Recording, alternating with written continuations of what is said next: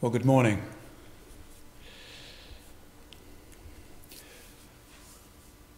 I love Psalm 103. We didn't read all of it this morning, but what we did read affirms the goodness of the God who made us. It affirms that He wants only good things for us, and He has compassion on those who want compassion. As far as the east is from the west, so far as He removed our transgressions. And the Lord is gracious, slow to anger, abounding in love.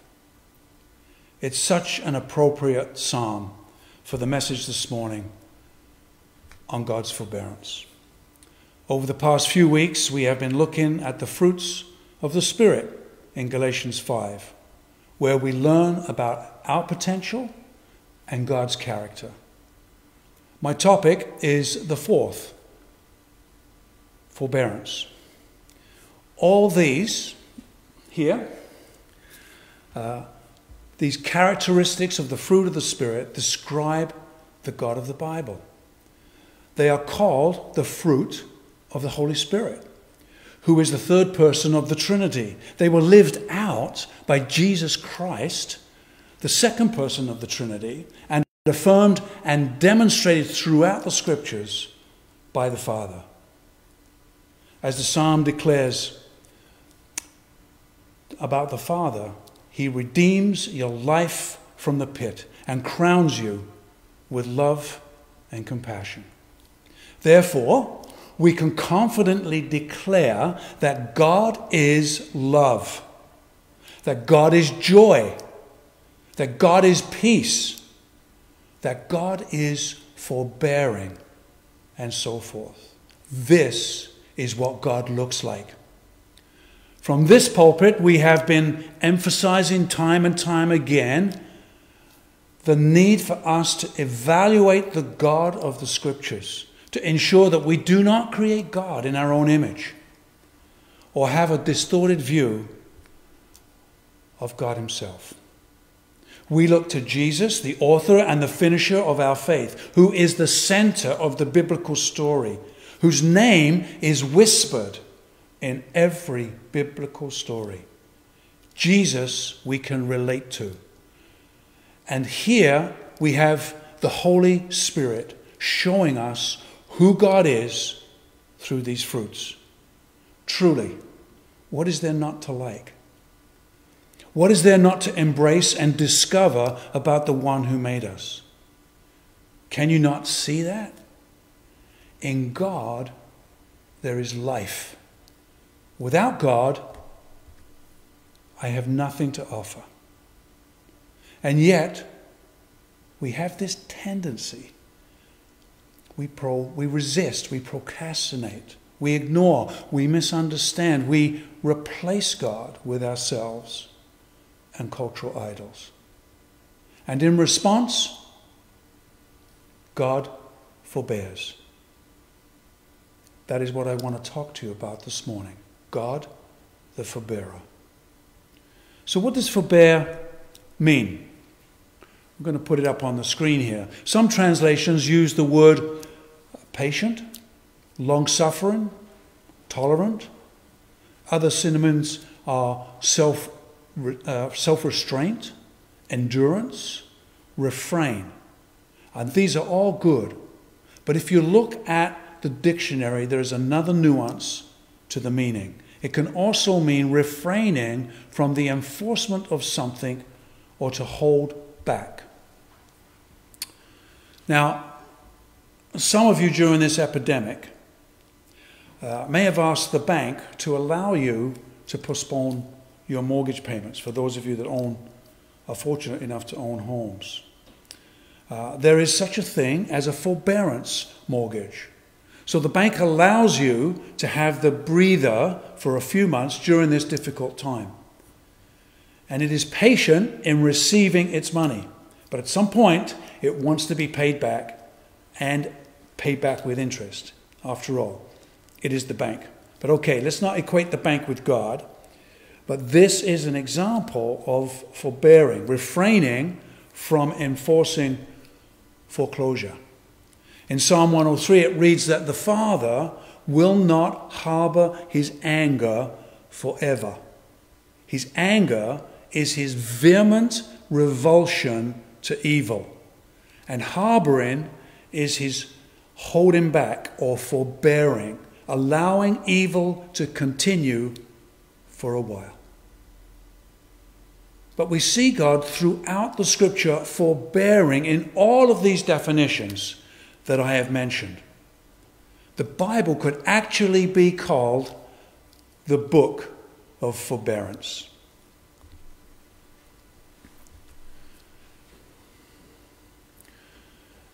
And in the book of forbearance, we see God patiently dealing with mankind, choosing people who are open to him and working alongside them, even though they continue to mess up. We think of Abraham, think of Jacob, think of Samson, Jonah, David, Solomon. The list is endless. He patiently deals with us. We witness his long-suffering in the Old Testament with the nation of Israel as they stumble through each year, oscillating between honoring God and rebelling against God. We have talked previously about how God had to work with Israel, this stiff-necked nation. He allowed slavery and polygamy, for example, all against what is good and right, looking ahead to a day when the culture would realize that these things have no place in God's world. This is forbearance personified. We see God tolerating cultures that defy him, showing restraint, holding back. Cities like Nineveh, even Sodom and Gomorrah, saying that he would not destroy the evil city if 10 righteous were living there. It's another example of holding back or forbearance. So this is the book of forbearance. And all this begs the question, why? Why does God put up with us? Why does he put up with me? We find ourselves in all of these stories in Scripture. But why does he put up with us? Before we look at the biblical story for an answer, we only have to look within us to find some clues. Because humans are image bearers of God, and we can learn a lot about God by looking at ourselves. Not that we are God, but every human being is an image bearer of God. We have the ability to reflect the character of God. All these fruits, we have them inside of us, no matter who you are or what you believe. Now, they may be distorted, they may be dulled, even buried inside of us because of our sin, because of brokenness, because of our suffering or our rebellion towards God. But they're there. And God, through the Spirit, can ignite them in flames of flourishing that blesses and blesses and blesses. So in our own lives, we find ourselves forbearing on many fronts. I'll give you a couple of examples from my own life. So I am an employer. And I forbear with my employees. I only have 5.5, and I want to train them to do a good job. It takes patience, and I want them to succeed. Why? Well, because if they do well, the company does well. And if the company does well, our clients are satisfied, they actually get pay increases. But there's more to it than that. The employees will gain self-worth, improve their skills on many levels, have a sense of accomplishment. They become better people. They feel part of a team. And then there are some employees who may be struggling with their job, and I have to restrain from letting them go and work harder with them to help them in the hope that they can grasp the job and do it well. And if after a while it's obvious that they cannot, then they will know that too. And they will need to find another job that fits their skills better, and hopefully I can help them with that. But all of this is forbearing because I want a better future. I want a better everything. I forbear with my grandchildren. I have 6 of them, 3 girls, 3 boys. And we love it when they visit, and we love it when they stay overnight. Now with the boys, we like to have them one at a time. They're so delightful to have. But when you have the 3 of them together, it is a whole different world. And you need forbearance. Restraint from locking them in the closet or putting them in a barrel and feeding them through a hole. I was just joking. Just don't call the Child Protection Agency. You know, I say, come on, boys. You know, love one another. Share. Let the first be last. And they look at you with, what? But they do love each other when it comes down to it. I was going to say when push comes to shove, but that's one of the problems. However, we look forward to the day when sibling squabbling will be replaced by joy and goodness and kindness and so forth.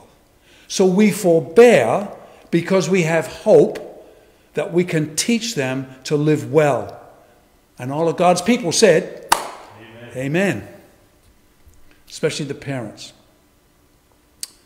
So we forbear because we are doing so because we want life all round to improve. We want to see a better future. We want to see that things are right and harmonious when flourishing is in full swing.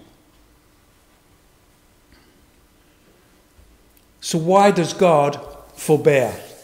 Well, for similar reasons. If we look at the Scripture's whole story, the mega story, we will discover that the future that God is preparing is worth forbearing for. So I want to take about 4 minutes to run through a diagram that lays out the mega story.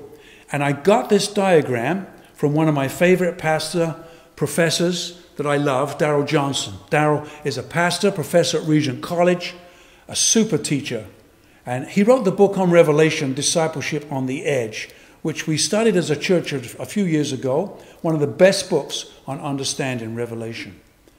And when he teaches, he wants us always to have the mega story in our minds so we know where we are within the biblical story. You can actually find this explanation on YouTube, and I'm going to steal it. I'm going to plagiarize because it's worth the price of prison. I don't think he will mind if I use it. And these diagrams, will help us see the forbearance of God from Genesis to Revelation. Now, Christians have diverse view on how the end happens, but, you know, we all agree that God wins. So let's put the first diagram up on the screen. So the first diagram is the story seen through the eyes of the Old Testament prophets. The white line is history. So we start with the creation of heavens and earth. They always go together. You can't understand earth unless you understand heaven. And it's good. It's very good. But then the line drops to a lower level of living when the fall happens. Humanity wanting to replace God with themselves, disobeying, and everything collapses. Things don't work the same way that they were meant to. It's a lower level of existence. But God doesn't abandon us.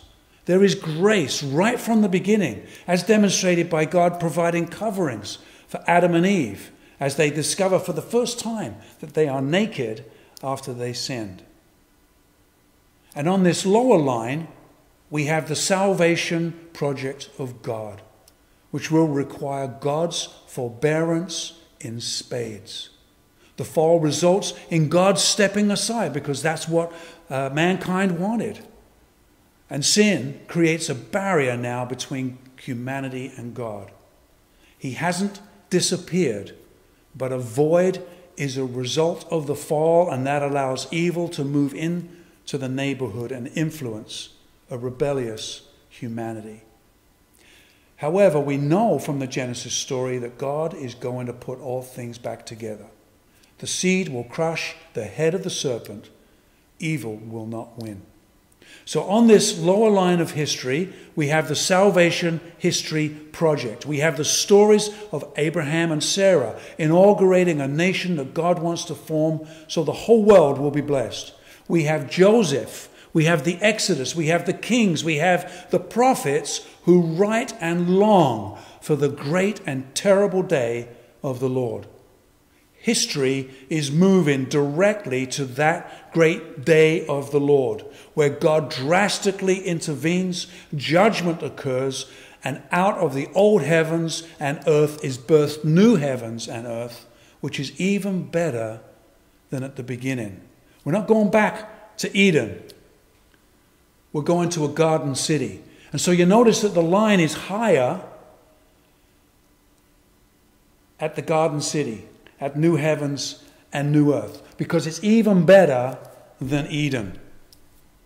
There, the kingdom of God is now in its fullness, and the Holy Spirit will come and dwell in among human beings. That's what the prophets are looking and longing for. So in the second diagram, something completely unexpected happens. Jesus comes along. Mark 1:15, the time is fulfilled, the kingdom of God has come near. Jesus now inaugurates this kingdom by doing things that were only to take place after the day of the Lord. That's why in the Gospels there is forgiveness, there is healing, there is the kingdom of God, or heaven is talked about so much. That's why the Holy Spirit is prominent after the crucifixion and the resurrection. And then we read in Acts 2:16, in the last days I will pour out my Spirit on every kind of people. Why, new creation is beginning in Jesus' followers who are declared to be new creatures in Christ. So biblical scholars tell us that the future is spilling over to the present. And the life of heaven and the light of heaven is breaking in to the earth. It's not fully realized, but it is breaking in. And Jesus prays, thy kingdom come, thy will be done on earth as it is in heaven. So now we are tasting the future and heaven, and it is good. Thanks, Pastor Johnson, for that helpful explanation of the mega story. When you see the big picture, perhaps we get a better understanding and glimpse of why God forbears. He loves us, will not abandon us, will in fact pursue us, and will forbear, because the future is worth dying for. You are worth dying for. The future is worth all the suffering. The wicked may win for a season, but there is an end that justice demands. So we trust, and we leave matters of judgment to God and focus on being involved in what God is doing now in these days, which we refer to as the last days, which are the days between the cross and the great day of the Lord. And we focus on emulating Jesus and living out all these fruits of the Spirit, empowered by the Spirit of God, who comes alongside a repentant humanity. Yes, kindness and patience is intended to lead us to repentance. God's forbearance, though, is not limitless, but it is so patient. I love how the Message puts 2 Peter 3:8 and 9. Don't overlook the obvious here, friends. With God, one day is as good as 1,000 years, 1,000 years as a day. God isn't late with his promise as some measure lateness. He is restraining himself on account of you, holding back the end because he doesn't want anyone lost. He's given everyone space and time to change. The call is to come to him because in him is life. In him is love and peace and joy to its fullest. So I was thinking about a story.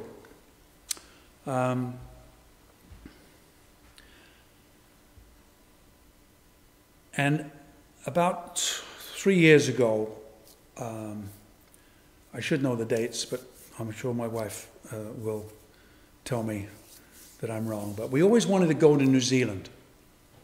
So we went to New Zealand, and it was during that trip that Diana became ill.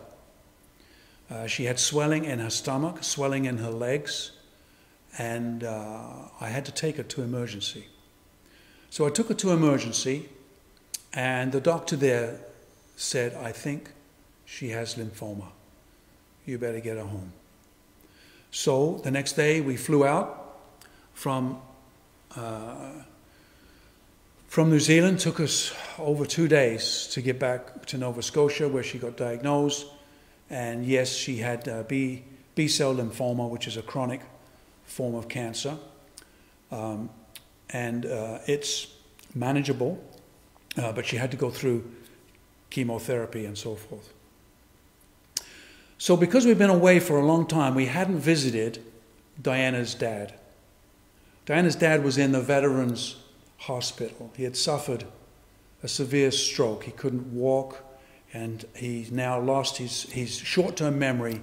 He had no idea what was going on. And Doug was a great businessman. He was such a man of his word, such a great example for me as a business person. But he always had questions about God, and he always struggled with questions about God. But amazingly, in this, the way he was now in a wheelchair, he became extremely peaceful, at rest with God. It was an amazing thing to behold. And he would tell people all the time that they're beautiful, that God loves them. And he had a great effect as a witness for Jesus in the state that he was in. He hadn't seen us for a long time. Of course, he wouldn't know this because of his short-term memory. And so as we went in the room was quite dark. And in the middle was Doug in his wheelchair.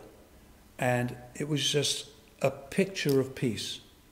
And as we entered, he lifted up his eyes and he said, "Oh, it's so nice to see you." And then he said, "Diana," he says, "everything is going to be all right." And then he said, "And you, Graeme," he said, "don't give up." And it was a message from God. And you know what? It wasn't until this morning that I realized that what he was saying is, Graeme, forbear. Forbear. And I needed to hear those words. I needed to be reminded that life, no matter what our circumstances, is joining in what Jesus is doing, allowing the future to spill into the present. And I needed to be reminded who I belong to and where there is true meaning and where true life is found, no matter what the circumstances. So I want to just thank you, Lord, for bearing me and continuing to do so. And you are calling me to be forbearing as well. So help me be forbearing so that your love can flow out of me into a broken world. It's always our hope here at Grace Chapel that these truths of Scripture resonate with our life, encourage us to call on God to change us. So I just leave you with a question. What is God forbearing on your account? And I have to ask the same question. What is he forbearing on my account? May we have the courage to stop and evaluate what on earth are we doing and where is God at? May the Lord bless you and keep you. Amen.